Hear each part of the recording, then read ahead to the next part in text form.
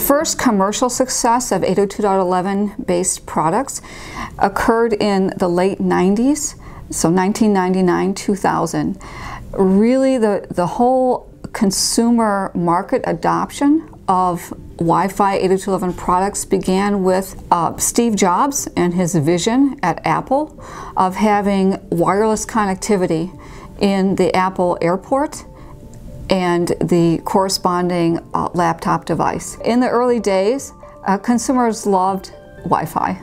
Consumers love Wi-Fi today, and they loved Wi-Fi back in 1999 and 2000 because of the flexibility that it gave. Well, the first Ethernet was inside of Xerox, and its initial success was connecting the brand new personal computers being built at Xerox together in a big internet inside of Xerox. But then in 1980, we decided to take Ethernet out and make it a worldwide standard. And the general method for doing that was, of course, to promote the benefits of standards, competition and focused investment and interconnectivity. And until the internet, each computer maker had their own interconnection standards, and so therefore you couldn't connect the whole world up.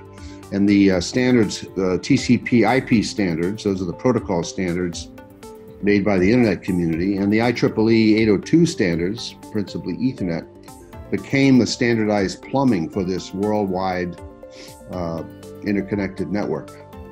Well, I would say the processes of IEEE 802 were historically important, and I'm so grateful that they happened.